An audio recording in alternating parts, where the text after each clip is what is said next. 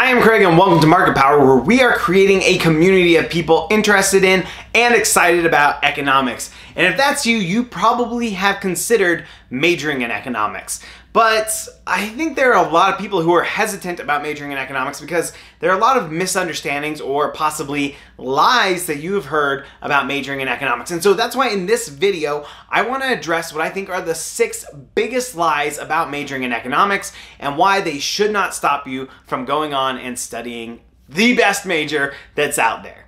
The first lie, and it really just shocks me how much I hear this, is that there are no jobs if you major in economics. Now, I can relate to this one. Let me tell you, when I first was introduced to economics, I was in high school and I just loved the topic. I was very excited about it. When I applied to different schools, I said I wanted to major in economics.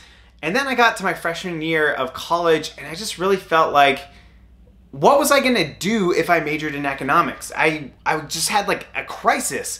And so instead of majoring in economics, I started looking at engineering, because people who major in engineering, they become engineers. And I eventually settled on computer science, because when you major in computer science, you go on and you work with computers. Like, I could see the direct path to jobs. But if you say I'm gonna major in economics, and then are you gonna become an economist? Like, there aren't that many jobs that are formally titled economist.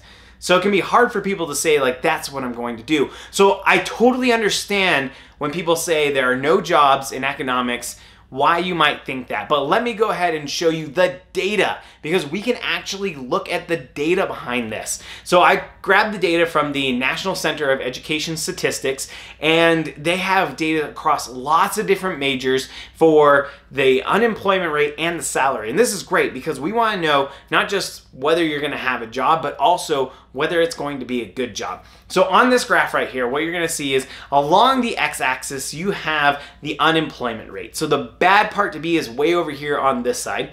And along the y-axis, you're going to see the salary. So the higher up you are on this graph, the more money you're making. Now, I've shaded these 2 rectangles, and that is just kind of the average range. That means if the majors in these, they're statistically the same thing.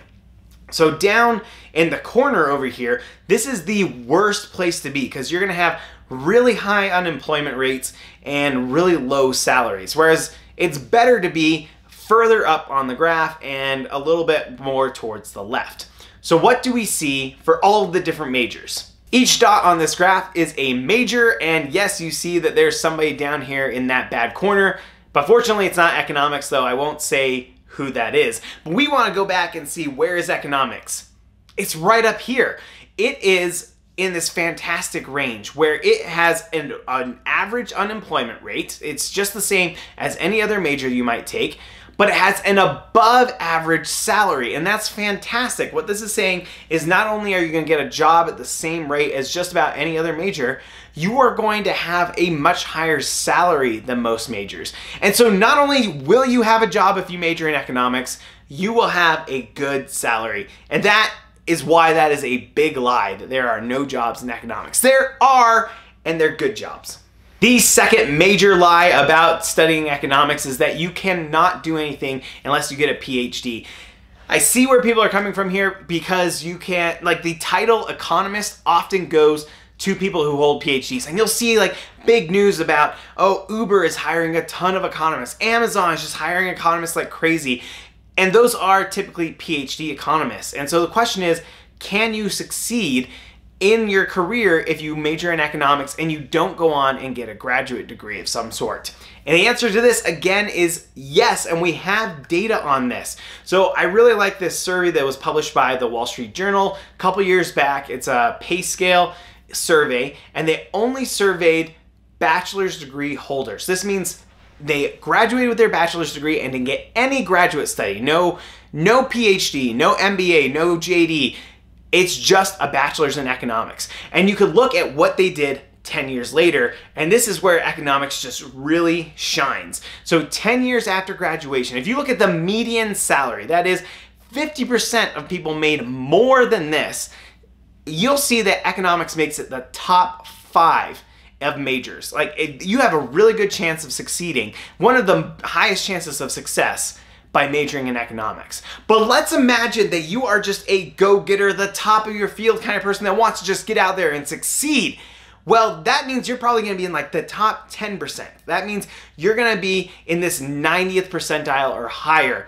And if we look at those, economics has the highest performers across all majors 10 years down the line.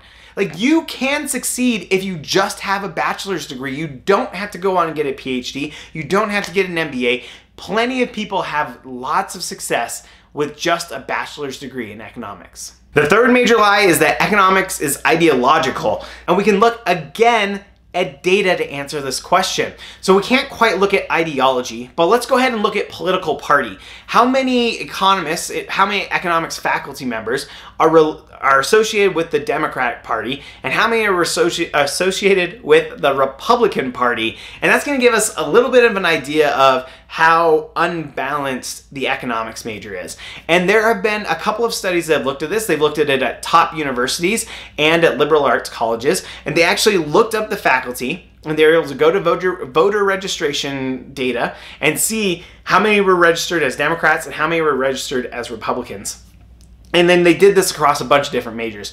And what you find in both top universities and liberal arts colleges is that economics is actually one of the most balanced majors across all disciplines. Like, the faculty in economics, still, like, all faculty skew towards Democrats. You have more Democrats than Republicans in all of the schools that they looked at. That doesn't mean necessarily every school in the country, but in the schools in these samples, you always saw more Democrats than Republicans. But you did at least find some Republicans in these schools. Whereas if you look at like some of these other majors, there's this heavy bias towards Democrats. And this just, to me, shows that economics is a much more balanced field, that it's actually the least ideological out of all the fields, and that it attracts people from both sides of the political spectrum. And I really appreciate this about economics, and I feel that it's been a much more welcoming community in terms of politics than I see in other disciplines. The fourth major lie is that this degree is only for people interested in studying finance or business or something like that. But we have economists who study tons of different things.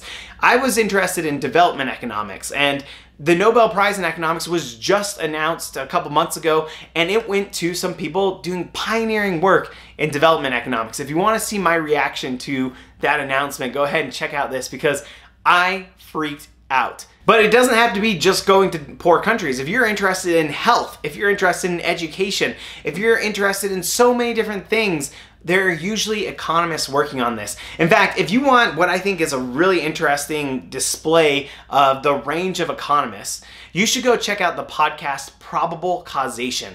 Now, probable causation is about law, crime, and economics. How do these things come together, interact? How do we deter people from committing crime? What happens when we set up these certain incentives?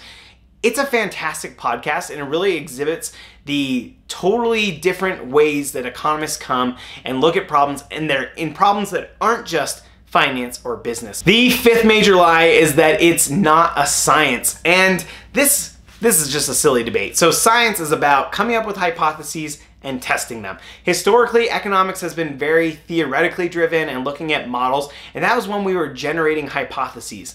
Today, with the vast abundance of data and computing power, we're much more into testing these hypotheses. And so we have lots of people who are very empirically motivated and who are giving students the skills to go out into the job market with that kind of science background. The sixth and final major lie about economics is that you have to be good at math to major in economics.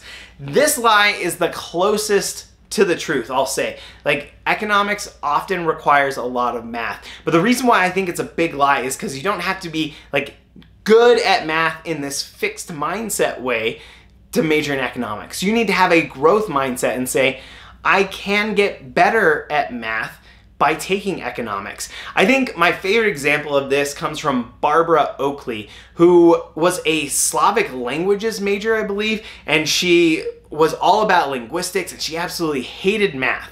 Basically, I flunked my way through elementary, middle, and high school math and science.